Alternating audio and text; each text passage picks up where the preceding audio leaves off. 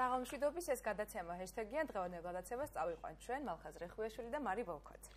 გამარჯობა 32 წლის წინ ზუსტად აჭარის ავტონომიური საბჭოთა სოციალისტური რესპუბლიკის ტელევიზიისა და რადიო მაუწყებლობის სახელმწიფო კომიტეტის ეთერში პირველი გადაცემა გავიდა ახლა ჩვენ საზოგადოებრივი მაუწყებლის სტატუსით მაუწყებლოთ ულოცავ ჩემს კოლეგებს ტელევიზიის იუბილეს და ულოცავ ჩვენს მაყურებელსაც ჩვენს დამფინანსებელს მათ ვინც დაარსების დღიდან მუშაობს გვიყურებს ახლა კი შევუდგეთ საქმეს და დავიწყოთ პირველ ჰეშთეგზე საუბარი დღეს დღევანდელ გადაცემაში ჩვენ ერთადერთი ჰეშთეგი გვექნება აზარტული თამაში 2012 წლიდან მოყოლებული ამ ბიზნესის ბრუნვა დაახლოებით 13 ჯერ გაიზარდა თამაშ დამოკიდებულება რომელიც მსოფლიო ჯანდაცვის ორგანიზაციას დაავადებათა სიაში ყავს შეყვანილი პრობლემას საქართველოს მოქალაქეებისთვისაც წარმოადგენს ბოლოს დროს ხშირად საუბრობენ თვითმკვლელობებზე თუ თვითმკვლელობის მცდელობაზე რომელსაც ხშირად აზარტულ თამაშებზე დამოკიდებული ადამიანების ჩადიან. რაც უფრო ღარიბია ქვეყანა, მით უფრო მეტიაც სდუნება ადამიანებისთვის სწრაფად გამდიდრების ამ ხერხს მიმართონ. დღევანდელ გადაცემას სრულიად დავუთმობთ ამ თემას და სტუმრებთან და ჩვენს ჟურნალისტებთან ერთად ვისაუბრებთ როგორც პრობლემის არსზე, ასევე მისი მოგვარების შესაძლო გზებზე. თუმცა სანამ გადავიდოდეთ ამ თემაზე, შოთა გუჯაბიძის მიერ ჩვენი ტელევიზიის შესახებ მომზადებული ვიდეო ვიხილოთ და მანამდე მაყურებელს შევახსენეთ, რომ ჩვენი გადაცემის პირდაპირ ტრანსლაცია შეგიძლიათ იხილოთ ჩვენი გადაცემის Facebook გვერდზე და ამ უკვე დაანონსებულ და მეტად მნიშვნელოვან თემაზე მოგწეროთ თქვენი მოსაზრებები, ასე რომ შემოგვიერთდით ამ წამიდან უკვე თვალი ადევნეთ ჩვენს გადაცემას, ახლა კი ვნახოთ ვიდეო ტელევიზიის შესახებ. და დაუბრუნდებით. ლაპარაკობზე უჩვენებს ბათუმი თქვა ანზორ ზამბახიძე 1997 წლის 4 ნოემბერს 19 საათსა და 15 წუთზე აჭარის ტელევიზია ეთერში გავიდა. ტელევიზია სტალინის 51-ში გაიხსნა, სადაც იქამდე აჭარის ახალგაზრდა ლენინური კომუნისტური კავშირი იყო. 45 წუთიანი საინფორმაციო მუსიკალური გადაცემა კვირაში ორჯერ გადიოდა ეთერში, სამშაბათს და პარასკევს და 20 საათიანი მომბეს დაწყებამდე მთავრდებოდა. სატელევიზიო ქუდი ოსტანკინოში დამზადდა. ქუდის ესკიზი მზია ხალვაშმა დახატა. მუსიკა ჯანსუღ კახიძემ დაწერა. დიქტორები რამდენიმე ეტაპიანმა კონკურსმა შეარჩია. პირველი მუსიკალური ნომერი ანსამბლმა სხვისშვილებმა შეასრულა გემ აჭარიდან. ტელევიზიის პირველი დირექტორი ლამარა ბოლქვაძე იყო. პირდაპირი ჩართვის მოძრავი სატელევიზიო სადგური 12 ტონას იწონიდა.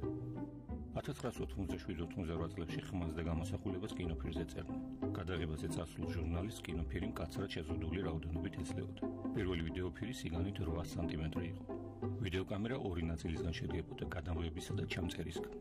აჭარის მოსახლეობა სატელევიზიო სიგნალი მწვანე კონცხის რეტრანსლატორიდან მიეწოდებოდა. სრულად აჭარის ტელევიზიას აჭარის ავტონომიური საბჭოთა სოციალისტური რესპუბლიკის ტელევიზიისა და რადიო მაუწყებლობის სახელმწიფო კომიტეტი ერქვა. აჭარის ტელევიზიის ეთერში გასვლის პირველი კადრები სეირან ბაროიანმა გადაიღო.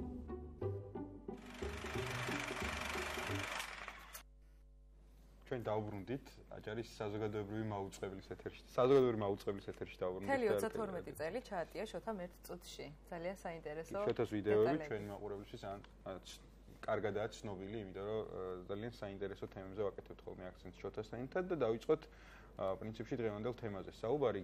დღეს გიორგი არობელიძე ჩვენი ჟურნალისტი შემოგვიერთდება, რომელიც ამ თემაზე დიდი ხანია მუშაობს და გიორგისთან ერთად ჩვენ შევეცდებით გავიაროთ ქართული ოცნების პირობებში ამ მხრივ არსებული დაპირებები თუ მცდელობები ქართული ოცნების ლიდერების მოსაზრებები ამ საკითხზე წარსულში და ახლა.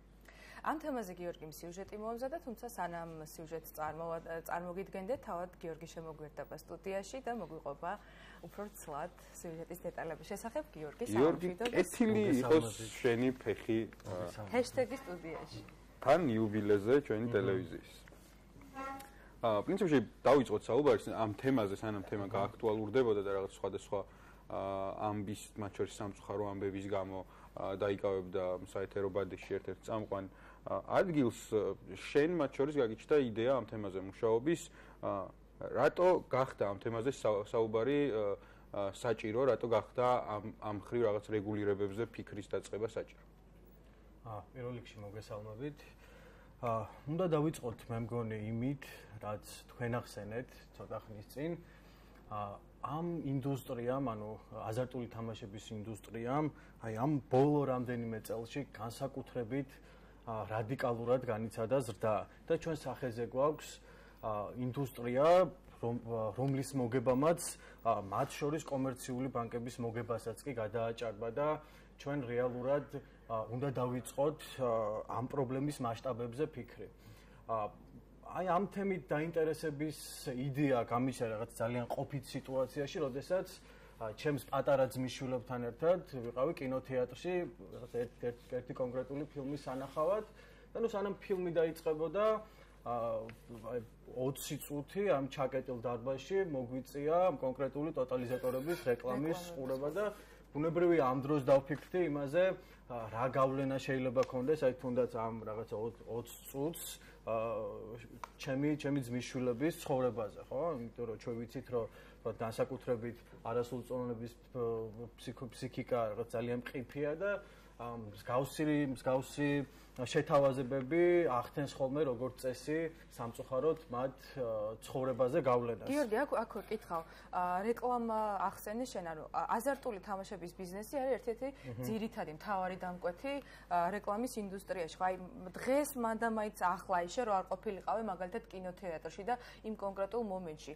რატომ გახდა თვალშისაცემი, რატომ გახდა განსაკუთრებული ინტერესის ობიექტი აი ეს რეკლამა და რამ გააჩინა ინტერესი თემის მიმართ?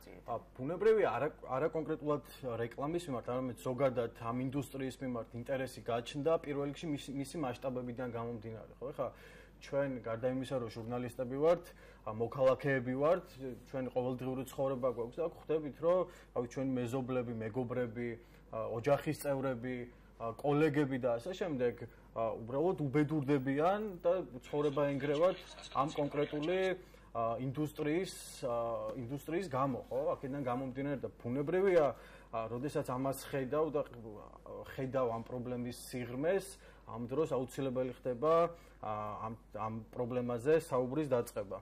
და რეკლამის საკითხსაც უნდა შევეხოთ აუცილებლად, ესე იგი პრაქტიკულად ალბათ ერთადერთი ქვეყანა ვართ მსოფლიოში, მე მგონი არ იქნება გადაჭარბებული ამის თქმა, რომელიც სადაც ესე იგი ეს სფერო პრაქტიკულად არ რეგულირდება და ჩვენ სიტუაცია გვაქვს, როდესაც რა ვიცი, მაგალითად სკოლის გვერდზეც კი აქვთ იმის უფლება, რომ კონკრეტული ტოტალიზატორის თუ რაღაც სათამაშო ბიზნესის რეკლამა გამოიფინოს და მათ შორის ავტობუსები, რომლითაც სკოლის მოსწავლეები მუნიციპალური ავტობუსები კი ჩვენ მიდიან სკოლებში. მუნიციპალური ავტობუსები, ხო ვიცით, რომ თბილისში თუნდაც ეს თეთრი ტაქსის რეფორმა განხორციელდა და რა ვიცი, თქვენ თუ დააკვირდებით, ნახავთ რომ ამ ტაქსებზე გაჩნდა უკვე გაჩნდა ამ სხვადასხვა სათამაშო სამორიგო უარის თქმა დავიწყეთ ნელ-ნელა ჩვენმა არხმა ძალიან დიდი ხნის წინ თქვა უარი ამ რეკლამაზე, მე ეხლა ხანს შეუერთდა საზოგადოებრივი მაუწყებელი, სადაც აღარ განათავსებენ ტოტალიზატორების რეკლამას, თუმცა ეს საკმარისი არ არის. საჭიროა რომ ყველამ უთხრათ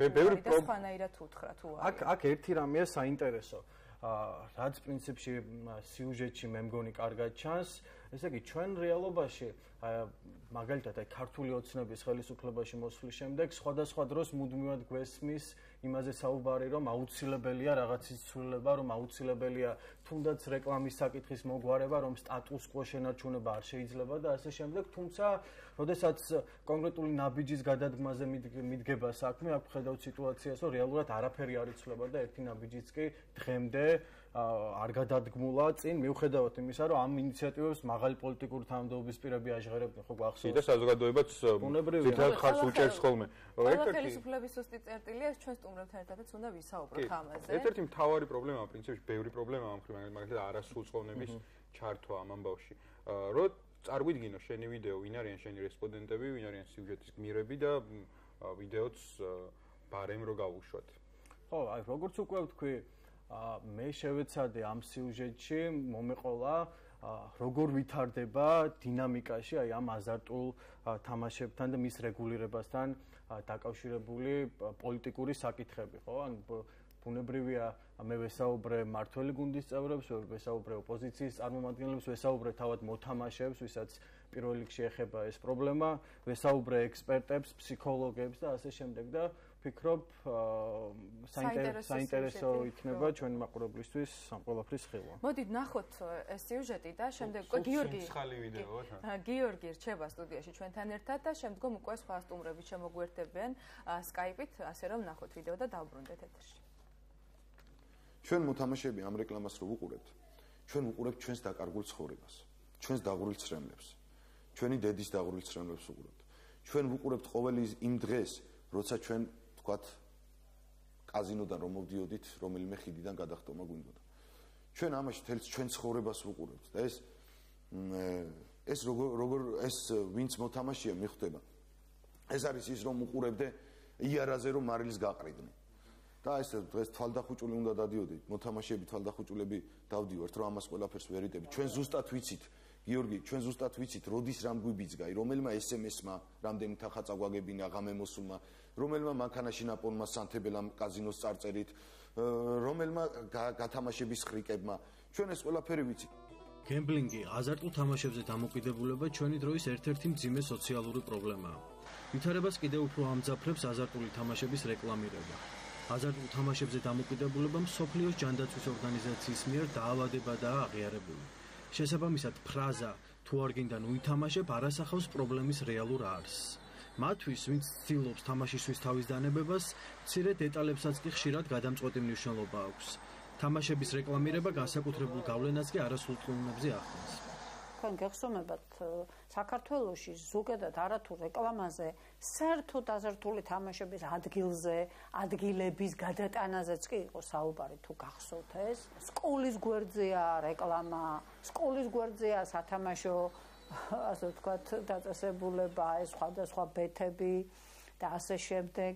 ხო, ეს ბუნებრივია, რომ მისაწვდომობა, რაც უფრო ნაკლები ხელმისაწვდომობაა, ეს არის ცხადია ფიზიკური პირველადი ესეთი ესე ვიტყოდი, უხეში თავდაცვა, უხეში დაცვა. ბევრად უფრო სასარგებლო და კარგი პრევენცია, ამაზე საუბარი, საგანმანათლებლო საუბრები და ჩამონაცვლებელი აქტივობები. რა აქტივობა აქვს ჩვენ მოზარდს? დავფიქრდეთ, აბა. რა საშუალება აქვს? ჩვენ უნდა ვიფიქროთ იმაზე, რომ რაღაცით უნდა ჩაანაცვლო, იმიტომ რომ გარდატეხის ასაკის ადამიანი აქტიური ადამიანია, ეხლა ვერ დაჯდება ესე, ხო? მას სჭირდება, რომ ადრენალინი აიწიოს, სარისკო ქცევები განახორციელოს, რომელიც პლუსიც არის. შესაბამისად, სპორტული აქტივობები და ესეთი ჯანსაღი აქტივობები იქნება, ეს ლაშქრობა, სპორტი და ესეთი რაღაცები არის ძალიან სასარგებლო. ერთი შეხედვით აზარტული თამაშების ინდუსტრია გართობას ემსახურება, თუმცა ხშირად მისი სამიზნე ღარიბი, სოციალურად და ეკონომიკურად რთულ მდგომარეობაში მყოფი ადამიანები არიან. ასეთი კი საქართველოში ბევრია. შესაბამისად, გართობის ნაცვლად ისინი დამღუპველ შედეგს იღებენ. გასათვალისწინებელია, რომ საქართველოში, როგორც წესი, ღარიბ ქვეყნებში ზოგადად თამაშობენ უფრო მეტად მოგებისთვის, მას შედარებით მდიდარ ქვეყნებში თამაშის თავარი მოტივი არის ხოლმე რაღაცა გართობა, უფრო ვიდრე მოგება. ჩვენთან შესაბამისად გასათვალისწინებელი ეს კონტექსტი, სიღარიბე, უმუშევრობა, უპერსპექტივობა და ასე შემდეგ, რაც ძალიან მიმზიდველს ხდის აზარტულ თამაშებს და ამაზე ხეირობს აზარტული ინდუსტრია, ხო? ანუ თავისი რეკლამები და მთელი დიდი სარეკლამო კამპანიებით, რომელსაც უკვე ყველა ფეხის ნაბიჯზე ვხედავთ, საჯარო ტრანსპორტზე, ტელეფონში, ხო ფაქტობრივად ტელეფონში გვაქვს უკვე კაზინოები და კაზინოში გასვლას არ გვჭირდება, სახელმწიფოშეგვიძლია ჩავერთოთ ამ თამაშებში და ეს რეკლამები, როგორც თქვით, ყოველ ფეხის ნაბიჯზე და ტელევიზორში და ინტერნეტში ყველა გვერდზე გვხვდება და უმიზნებს ზუსტად ერთის მხრივ დაავადებულებს ამ პრობლემით, მეორეს მხრივ სწორედ იმ ადამიანებს, რომლებსაც რაღაცა იმედობის განცდა აქვს და სიღარიბეში და სიდუხჭირეში ცხოვრობენ და რაღაცა პირდება რაღაცა ერთი რულეტის დატრიალებით რაღაცა ცხოვრების შეცვლას. 2013 წელს ქართული ოცნების მაშინდელმა ერთ-ერთმა ლიდერმა, კობა დავითაშვილმა პარლამენტს აზარტული თამაშების რეკლამირების აკრძალვის ინიციატივით მიმართა. პარლამენტმა მას მხარი არ დაუჭირა, მოგვიანებით იმავე სახის კანონპროექტი ფაქტობრივად ჩავარდა ლევან გოგიჩაიშვილის ავტორობითაც. ორივე შემთხვევაში ავტორები პრობლემის არსს პოლიტიკური ნების არქონაში ხედავენ. იდეა სათამაშო ბიზნესის არათუ რეკლამის, არამედ როგორც ბიზნესის აკრძალვის თაობაზე მოდის პირადად ბატონ ბიძინა ივანიშვილისგან, ჯერ კიდევ მაშინ, როდესაც 2012 წელს წინასაარჩევნო პროგრამა დგებოდა. კანონპროექტი შეეხებოდა სათამაშო ბიზნესის საჯარო რეკლამის აკრძალვას. შევიტანეთ კანონპროექტი, ერთხელ დაგვიჭირა ყველამ, პირველი მოსმენით მივიღეთ და მერე მოხდა ესეთი ამბავი, რომ ამ იდეის ინიციატორმა და ავტორმა ბიძინა ივანიშვილმა ბრიფინგიც მახსოვს ზესტაფონში იყო ესა ზესტაფონის სფეროშენადებ ქარხანის შეეხებოდა სულად მოულოდნელად თქვა რომ ვინ გითხავს ყოლა დავითაშვილის კანონპროექტი რომ შეიტანა და მე რომ მოველოდი რომ საერთოდ ასაკრძალია და იმან მარტო რეკლამაო თქვა რომ საერთოდ ეს ბიზნესო განვითარება და ხადაჯერა სჭირდება თუ მამუკა ბახტაძეს უნდა თუ ყველა პრემიერ-მინისტრს უნდა რატო იბლოკება მაშინ ეს კანონპროექტი ანუ ვინ ბლოკავს იმაზე ძლიერი ვინც არის ვიდრე არის ქვეყანაში თქვა პრემიერ-მინისტრი ვინ არის დღეს ქვეყანაში პრემიერ-მინისტრი ძლიერი ოფიციალურ პრემიერ-მინისტრი ძლიერი ვინ არის ამ ქვეყანაში კარგი დავიგოთ არ მოეწონათ გოგი ჩაიშვილი არ უნდათ რომ პოლიტიკური მათი განმოსახედიდან დივიდენდები მივიღო გავიგე კი ბატონო თანახმავარ გავქრე ოღონდ შენ გაბედე კი ბატონო შენ გამოიტანე მაგრამ რამდენი ხანი დაჭირდათ ამის გამოტანა იცით შაშან თებერვალში განცხადდა ამის შესახებ რა კანონპროექტი ამისთან ორი სიტყვა დასაწერე რამოდენიმე სიტყვა დასაწერე იგრძელება აზარტული და მომგებიანი თამაშის რეკლამა არანაირი სხვა კანონპროექტის საჭიროება არ მოეწონა აი ეს წინადადება არის ჩასაწერი რეკლამის შესახებ კანონში. ამას სჭირდება თქვენი აზრით ამ წინადადებას სჭირდება 9 თვე? ქართული ოცნების 7 წლიანი მმართველობის პერიოდში სახელმწიფო გუნდის წევრებისგან არაერთხელ წამოსულა სფეროს რეგულირების ინიციატივები. მაგალითად, საქართველოს ბოლო ორ პრემიერ-მინისტრს მამუკა ბახტაძესა და გიორგი კვირიკაშვილს ჰქონდათ გეგმა, თუ როგორ გადაიწროთ ეს პრობლემა, თუმცა არც ეს გეგმები განხორციელდა. ამჟამინდელი ვითარება კი ასეთია. ეს არის საკითხი, რომელიც აუცილებლად საჭიროებს სწორ დარეგულირებას ორი ღირებულების გათვალისწინებით, ერთი სწორედ პირველი ღირებულება ეს არის ჩვენი ახალგაზრდები და მეორე ღირებულება ეს არის ბიზნესი. ამისთვის კეთდება შესაბამისი საკითხის დამუშავება, როცა გადაწყვეტილება იქნება მიღებული, ის საკანონმდებლო ცვლილებების სახეს მიიღებს. ვეთანხმები ნებისმიერს თუ წინასწარ ვამბობ თუნდაც გააკრიტიკებს აიწყოს რომ გარკვეული დეტალები არის დასაზუსტებელი, მაგრამ ჩვენ არ უნდა დაგვაუწყდეს ხოლმე სარეკლამო ბიზნესი ზოგადად და ამ ორ ინტერესს შორის ყოველთვის რთული ხდება ოქროშუალედის დაცვა, ბალანსის დაცვა.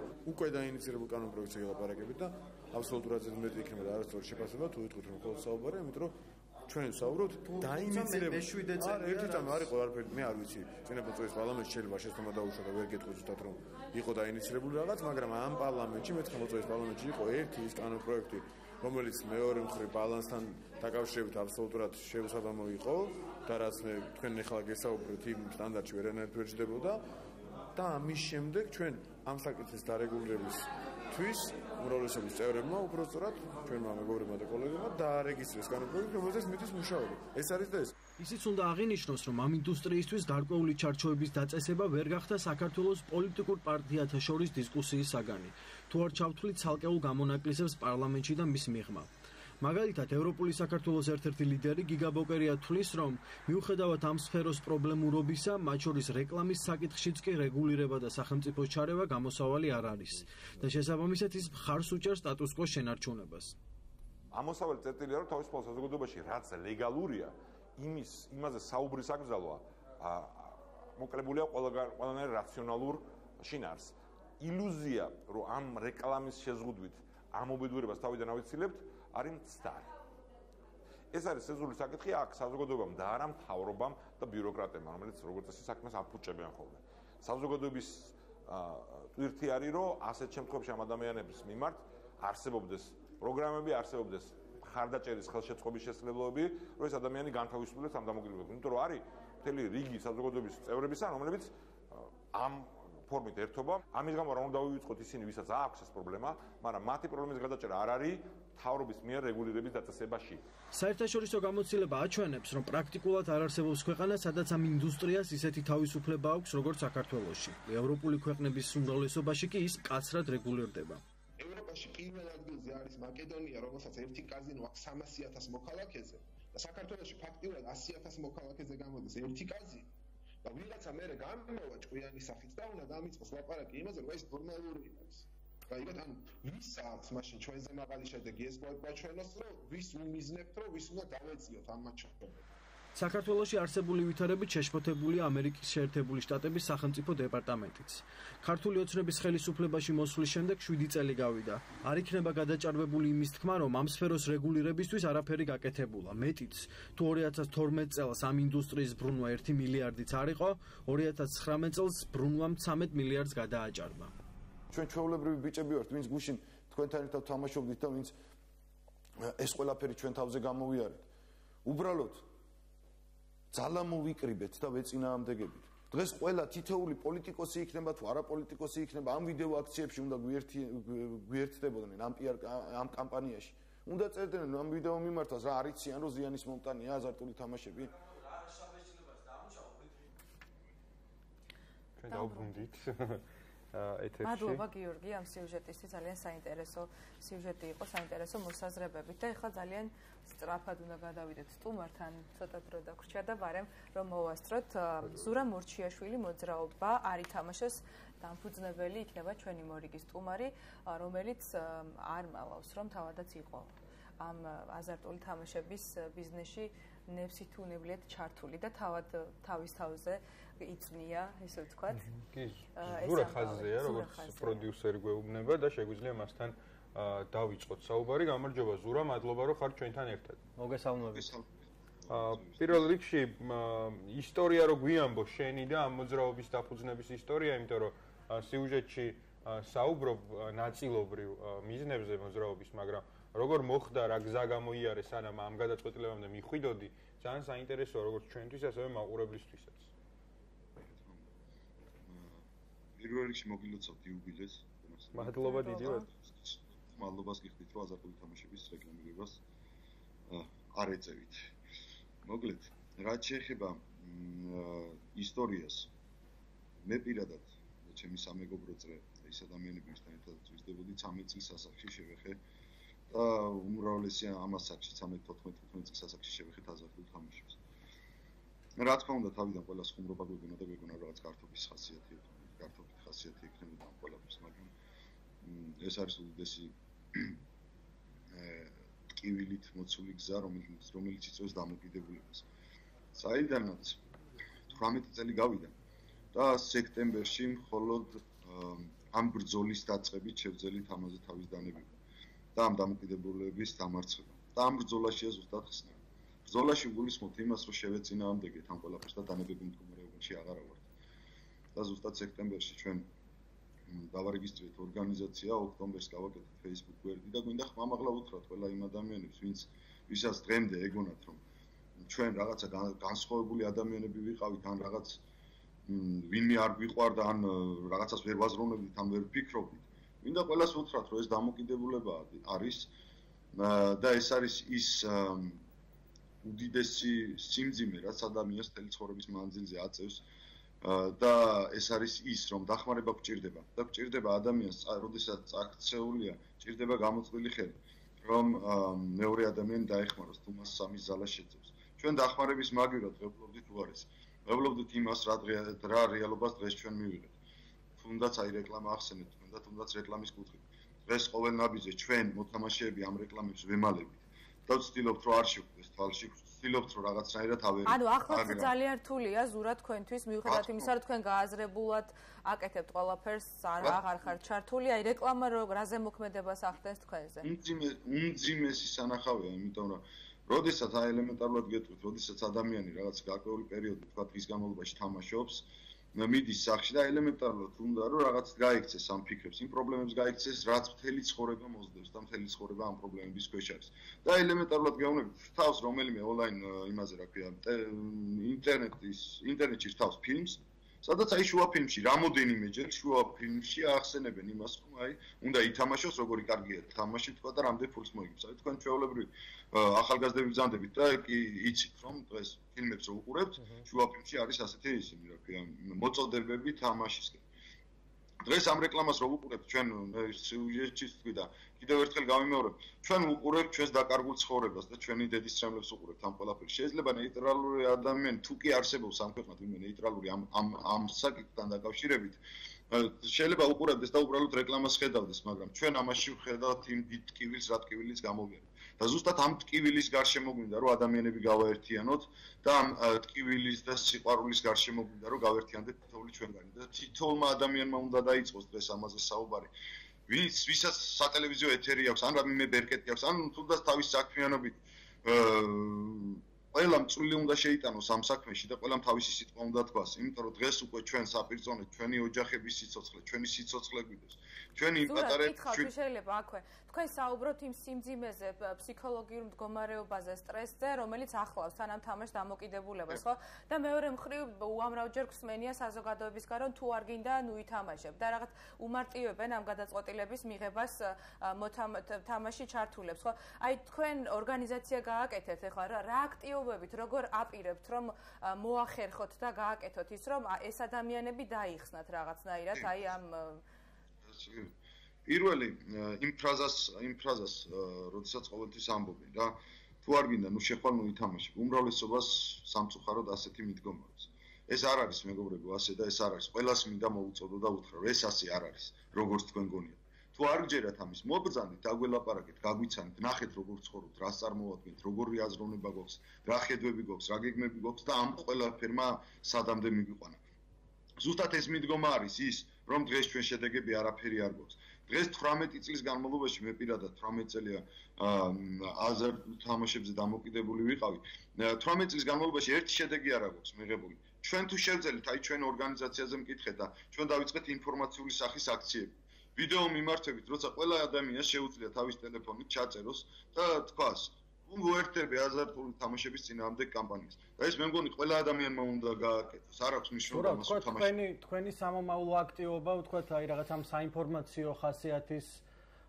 ფლაიერების თუ ვიდეოების გავრცელებით შემოიფარგლება თუ ვთქვათ რაღაცა სხვა გეგმებიც გაქვთ ამაზე ცდილობთ არა რა თქმა უნდა ჩვენ უბრალოდ ამით დავიწყეთ თუნდაც აი იმ სტიკერებით რომელიც უნდა მეთქვა რომ სტიკერები დავბეჭდეთ ჩვენივე ხარჯებით იმ ფულით რომელსაც ვაგებდით აღარ წავაგეთ დავდექით და ეს სტიკერები დავბეჭდით ამ სტიკერების დაბეჭდა ძალიან ბევრ შეეძლო დღეს ძალიან ბევრ ორგანიზაციას რომლებიც საკუთარ თავს აზარტული თამაშების წინააღმდეგ მებრძოლება თვლიან ძალიან ბევრ ორგანიზაციას და ძალიან ბევრ პოლიტიკოს შეეძლო ამის გაკეთება ჩვენ თუ შევძელით მათაც შეეძლოთ რომ მოენდომებინათ და აუცილებლად ამ ორი სიტყვით მინდა ვთქვა რომ აუცილებლად მოსაკითხია ეს ორგანიზაციები მათი ანგარიშები რას აკეთებენ საერთოდ ამდენი ხანი სად იყვნენ ან რა დაფინანსებას ღებულებენ ან ეს დაფინანსებები სად მიდის და ვის ხმარდება და ვისთან მიდის შედეგი სად გება ვებით რაზე მაქვს საუბარი ჩვენ ამით მე როგორც ხვდები თქვენ გაქვთ ამ უსამართლობის განცდა იმიტომ რომ ესე იგი ვერ დაინახეთ ამდენი წლის განმავლობაში რაღაცა შედეგი ხო კონკრეტული გამოცდილი ხელი დახმარების ხელი როდესაც ადამიანი წაქცეულია მას ჭირდება დახმარების ხელი ზუსტად ეს ვერ დავინახეთ და არანაირი აქტივობა არ ყოფილა მოდის არჩევნები ყოველთვის რაღაც საერთო საარჩევნო ყველა რაღაცას ლაპარაკობს უნდა რაღაცა წინას საარჩევნო პლუსების ჩაწერა და ასე შემდეგ როგორც ხდება ამ ყველაფერს უნდა დავანებოთ თავი ადამიანებო და დროა სიცოცხლეები გადავარჩინოთ იმიტომ რომ დღეს უამრავი სიცოცხლე იღუპება დღეს მე და თქვენს რო ვლაპარაკობთ რულეტკაზე სიცოცხლეები ტრიალებს პირდაპირ გეუბნებით ეს არანაირი გადატანითი მნიშვნელობით პირდაპირ გეუბნებით რომ ადამიანები ცოცხლად ხდებიან თელ ცხოვრებას, თელ მომავალს აგებენ. ადამიანები, რომლებიც უნდა განვითარდნენ, უნდა რა ვიცი, 1000 რამე უნდა გააკეთონ ცხოვრებაში და ელემენტარულად ახალი სიცოცხლეები შექმნან. ხდებით?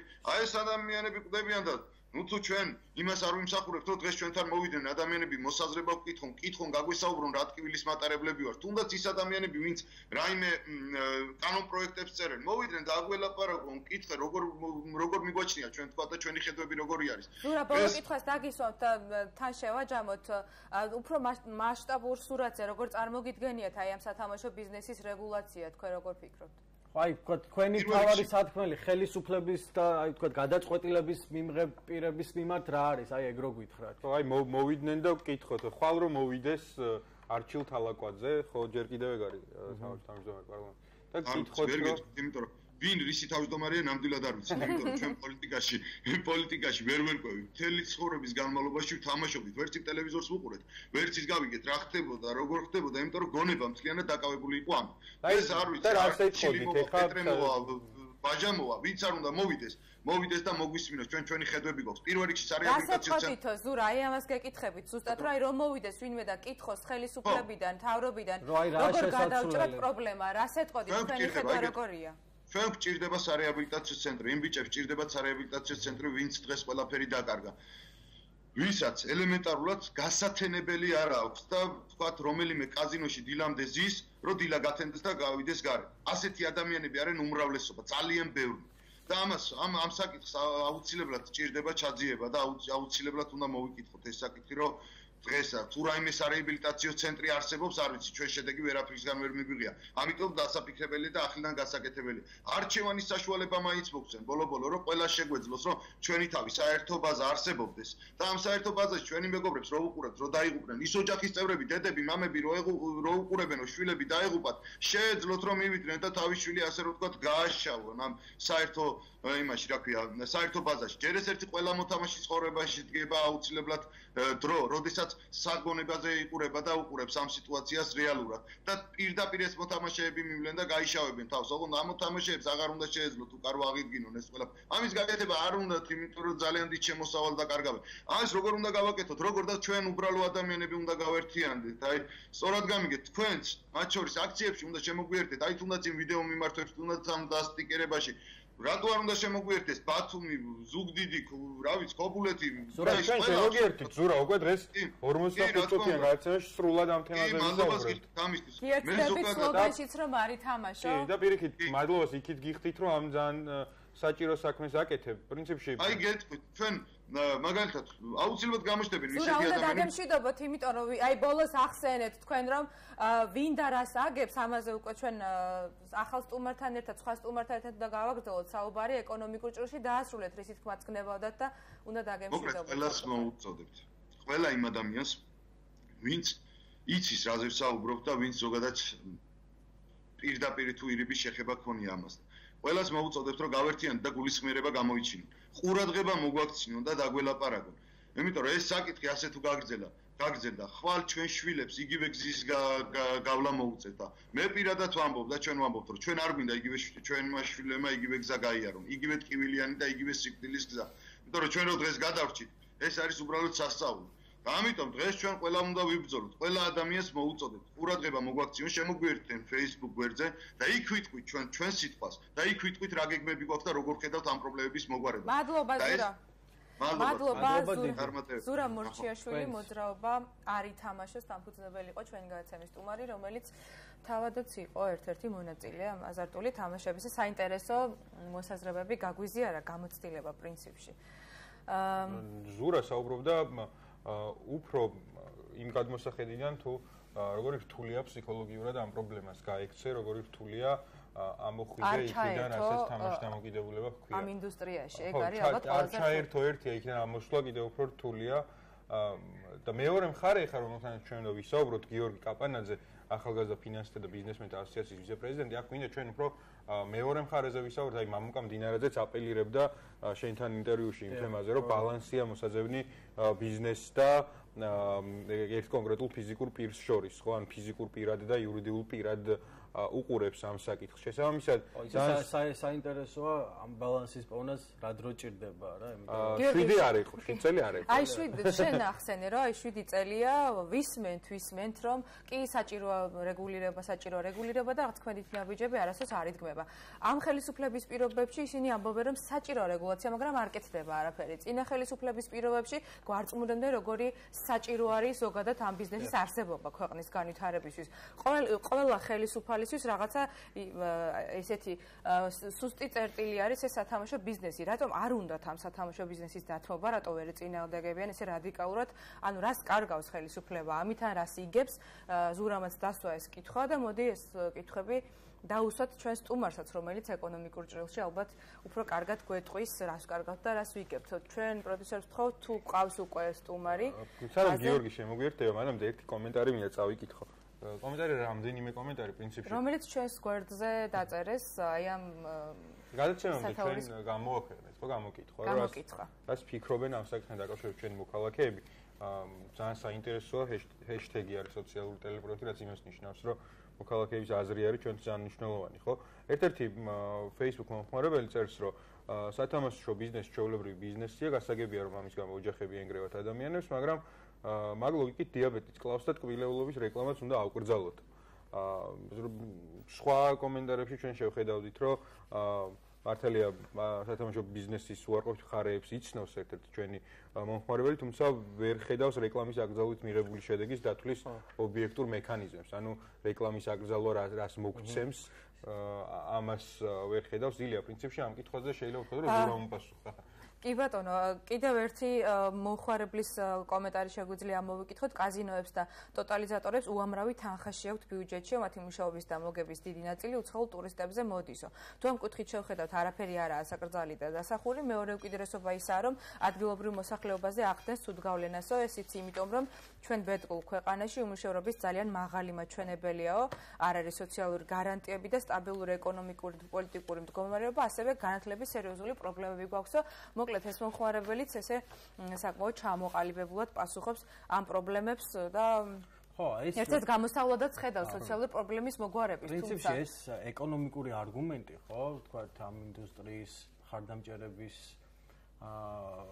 იერარქში ნამდვილად არის და აი მე მგონი ჩვენ მომდევნო სტუმართან აი განსაკუთრებით ამ მიმართულებით საუბარი საინტერესო იქნება, თქვათ აი თუნდაც რამდენ გადასახადს იხდის კაზინო, ონლაინ კაზინოების შემთხვევაში რა ხდება, როგორია საერთაშორისო პრაქტიკა და ასე შემდეგ, იმიტომ რომ მე მგონი მთლად ისეც არაა საქმე, როგორც ეს ამ ერთ-ერთი ჩვენი მომხმარებლის. ხო, ძალიან საინტერესო იქნება მათ შორის გიგაბოკერიას აქცენტი იყო შენთან საუბარში, რომ თუ ჩვენ ვამბობთ, რომ რაღაცა ლეგალურია და არ არის ასაკრძალი, მაშინ ამ რაღაცაზე საუბარი უკვე სიტყვის თავისუფლების შეზღუდვა ხო არაა, ან გიგაბოკერიას ვამს კითხვას, რომ თუ თამაში არ უნდა იყოს ლეგალური მისი რეკლამირება. ეს ლოგიკა ალბათ შეიძლება შეეხოს მაგალითად თამბაქოს საკითხსაც არა? კი, თამბაქოს საკითხსაც იმავე საუბრობდა, ხო, ევროპული საქართველო არ ითხოვდა თამბაქოს რეკლამირების. მე პირადად მაინტერესებს აი მუდმივად რაღაც კომენტარებში საზოგადოებაც აპელირებს იმაზე, რომ სოციალური ფონი არის ისეთი, რომ ადამიანები ეძებენ გამოსავალს იოლი ფულის, რომ ეს არის ერთ-ერთი ხსნა. ანუ გაზომვა რო იყოს შესაძლებელი, რა უფრო გვაზარალებს ქვეყანას საბოლოო ჯამში. ის რომ უფრო დუხჭირ მდგომარეობაში აღმოჩნდით აი ამ წაგებული ფულებით, რომელიც ტოტალიზატორში შევიდა, თუ უფრო ის რომ მარიამ, მახასან, აქ ერთი მნიშვნელოვანი ამბავი ჩემი ეს რაც არ უნდა დაგვავიწყდეს ისაა, რომ აი ამ პირდაპირი ეკონომიკური ეფექტების გარდა ამ ინდუსტრიას აქვს მთელი რიგი სოციალური განზომილებები, ხო? ანუ ჩვენ ვიცით აი თქვენც ახსენეთ სუიციდის შემთხვევები, ვიცით ოჯახში ძალადობა, ოჯახები ინგრევა ამის გამო, ვიცით ქურდობები, კრიმინოგენული მდგომარეობა და ასე შემდეგ. ფაქტი, რომელიც სამწუხაროდ ჩვენ არც არის დამალული, რომ ეს იყო ტოტალიზატორის, ანუ სათამაშო ბიზნესი. აქ მეორე მხარეც აქვს ჩვენი სახელმწიფოს ჩარევის შემთხვევაში სად მიდის მე ეს ბიზნესი, იმიტომ რომ მოთხოვნა ხო არ გაქრება ამ სფეროზე. აქ მე მგონი თავარი რაცა რეალურად სახელმწიფო უნდა დაიწყოს პირველ რიგში იმით, რომ აღიაროს პრობლემა, რომ ეს პრობლემაა და სწორედ ამის შემდეგ იქნება შესაძლებელი ჩემი აზრით ის იმაზე ფიქრი თუ როგორ შეიძლება უშუალოდ ამ პრობლემას აქ რიგ შემთხვევაში შეიძლება ვთქვათ რეგულაცია იყოს გამოსავალი, რიგ შემთხვევაში რაღაც ალტერნატივებზე ფიქრი ხო? რიგ შემთხვევაში აკრძალო, რიგ შემთხვევაში დერეგულაცია პრინციპში წამალი ამ დაავადების ჯერ არსად არ მოუფიქრებიათ, რომ ადრე და გადმოიღო. ფაქტი ერთია, რომ ესე იგი ის თუნდაც საკანონმდებლო ჩარჩო, რაც ჩვენთან ამ კონკრეტულ ინდუსტრიასთან მიმართებაში, პრაქტიკულად მსგავსი არაფერი არსად არ გვხდება. ვიცი, მე პირადად ამ თემაზე ვიმუშავე, მთელი რიგი ქვეყნების გამოცდილებები ვნახე, შეიძლება სადმე რაღაც იყოს, მაგრამ ძირითად შემთხვევაში როგორც წესი მთელი რიგი რეგულაციები არსებობს, როგორც რეკლამირებასთან, ასევე ზოგადად. აი დღეს ჩვენ საუბრობთ, რომ ლას-ვეგასი აიტყვის ვიღაცა და ლას-ვეგასი, ანუ ლას-ვეგასში როგორც ხდება და რაც ხდება, აბსოლუტურად განსხვავდება. ჩვენთან ყველგან ესე ქაოტურად და რეგულაციის გარეშე ხვდებით კაზინოებს, განთავსებული არის სხვადასხვა შენობაში, რაც სადაც მოეწონებათ მოკლედ მფლობელებს და ბიზნესი იქ არის განთავსებული. ლას-ვეგასი არის აბსოლუტურად გამიჯნული იმ არეალისგან. კი, თუმცა ჩვენ გვაქვს არ ხვდება თვალში არა. სპეციალურად მიდიან იქ ადამიანები. პორტუგალიაში დაუშვებელია საჯარო ტრანსპორტზე რაღაც ან ბილბორდზე მსგავსი რეკლამა ხო რაღაცა გერმანული გამოცდილები სკოლის მოსწავლეს არ უნდა მივიდეს SMS-ი რა გზალება ხო ან ჩვენ რაზე ვლაპარაკობთ საერთოდ მეოთხე კლასელ ბავშვს შეიძლება დღეში 20 გიორგი ხაზე ყავს უკვე ძალიან ცოტა დრო და გიორგი კაპანაძე ახალგაზრდა ფინანსისტთა და ბიზნესმენთა ასოციაციის ვიცე-პრეზიდენტი შემოგვიერთდა ცოტა დრო გვაქვს გიორგისთან და იმდენი კითხვა დავსვით რომ გიორგის ბევრი კითხვა მოგეთ დავიწყოთ პირდაპირ იმით ეკონომიკური თუ ფინანსური თვალსაზრისით რომ შევხედოთ არის თუ არა აზარტული თამაშები საქართველოს მოსახლეობის და საზოგადოების პრობლემა არა მარტო სოციალური, არამედ ეკონომიკური თვალსაზრისითაც.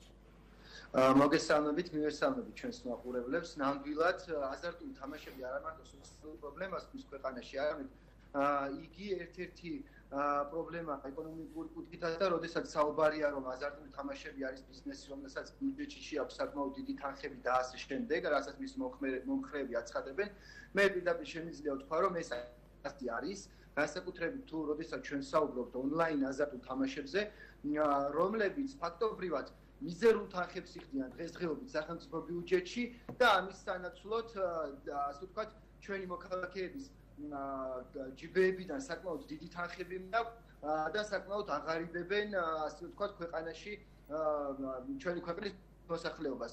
აქვე ერთი მნიშვნელოვანი ფაქტორია ის, რომ აზარტული თამაშები სხვა ბიზნესისგან განსხვავებით არანაირ ეკონომიკურ დოვლადს არ ქმნის ქვეყანაში. პირიქით, ამ შემთხვევაში ადამიანები აგებენ თანხებს და ეს თანხები პირდაპირ მიედინება ამ აზარტული თამაშების მფლობელების ჯიბეებში. აღსანიშნავია ისიც, რომ ხშირ შემთხვევაში, განსაკუთრებით ონლაინ აზროვნები დარეგისტრირებულია ოფშორებში, ანუ მათ მფლობელებს გატანილი აქვთ ეს ბიზნესები საქართველოსთან პირდაპირ ოფშორულ ზონაში, არ ჩანს რეალურად რა თანხები ბრუნავს იქ, რამდენია მათი მოგება და რა თანხები გაედინება ქვეყნიდან და ეს ყველაფერი სერიოზულ ეკონომიკურ პრობლემას უქმნის ნამდვილად ჩვენს ქვეყანას.